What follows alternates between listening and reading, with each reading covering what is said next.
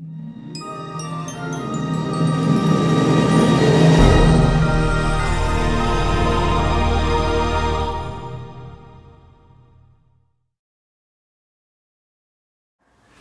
I'm Joe Illick, music director of Fort Worth Opera. We are going to be performing Thomas' opera, Hamlet, in 2015. And I thought that many of you might want to hear a little bit about Hamlet the opera. You know about Hamlet the play, and in the 19th century, the French didn't really know about Hamlet the play. They had seen a version that had no ghosts, no grave diggers, no death at the end. In fact, it wasn't really Hamlet at all. And it was Dumas, who had written The Three Musketeers, that decided the French public needed a translation of Hamlet. Even though there were a few small changes, Dumas' Hamlet took the whole society in Paris by storm. Everybody loved it. And pretty soon, Thomas decided that he needed to make an opera of Hamlet. Of course, it didn't hurt that his rival, Gounod, had just made an opera of Romeo and Juliet, and so a Shakespeare opera seemed like the important thing to do. Now, Hamlet, as a play, involves a very introverted prince who has a lot of existential questions and is always in crisis about what is the nature of death and are people ever really faithful. These subjects in and of themselves wouldn't make for an ideal opera. Opera tends to be about larger-than-life emotions. So when Thomas rewrote Hamlet as a grand opera, he took advantage of all of the question marks that Shakespeare leaves unanswered. So it's a fascinating opera because everywhere Shakespeare leaves us wondering, what does this character really feel? Thomas, through the music, answers the question. Please understand that the French considered all the dead bodies left on stage at the end of a Shakespearean tragedy to be in very bad taste.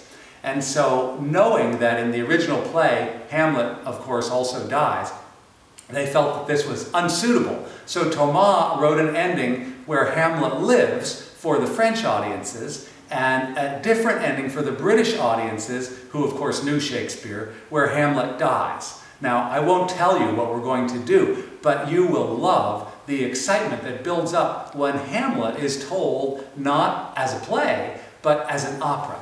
Any opera written in 1868, like Hamlet, is under the spell of Richard Wagner. Once Wagner introduced the idea that every character would have a theme associated with them, it changed opera forever. The overture of Hamlet is the theme of the ghost of Hamlet's father.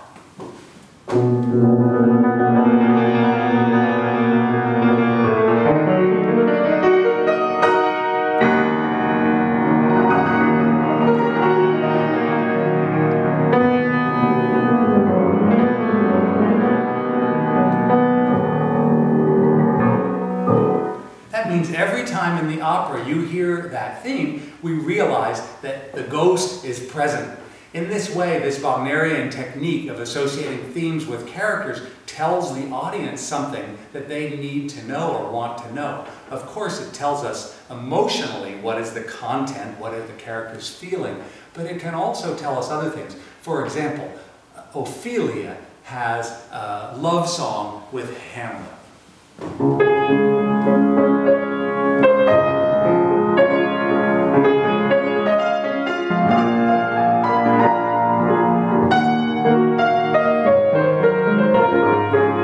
You can tell in this passionate music that Ophelia loves Hamlet deeply, and he returns her love.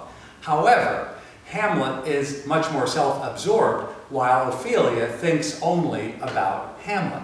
This comes across in the music that they sing. Now, Hamlet himself constantly observes. He is not a participant. He is a person who looks at situations and evaluates them. He thinks too much, in short. The moment when Hamlet seems to be the great extrovert is when he wants to pretend to everybody that's assembled that he's just a regular guy. So he sings a drinking song. And this drinking song is one of the most famous numbers from Hamlet, even though there is, of course, no drinking party in Shakespeare's play.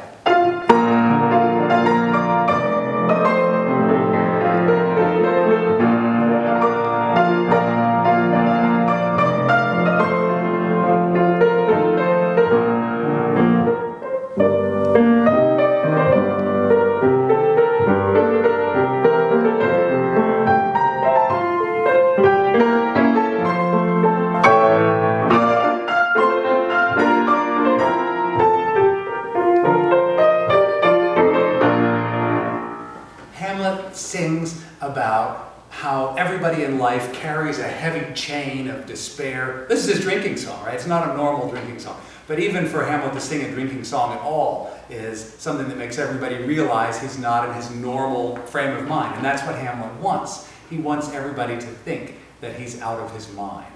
Now, Claudius is a very regal character. He is able to comport himself with great bearing, even though he knows that he's murdered his brother.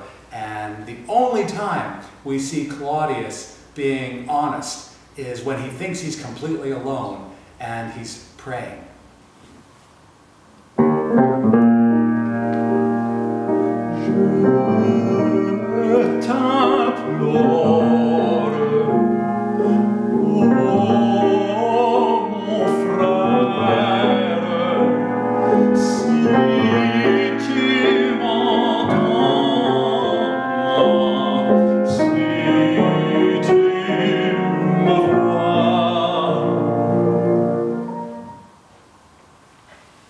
So that's Hamlet the Opera.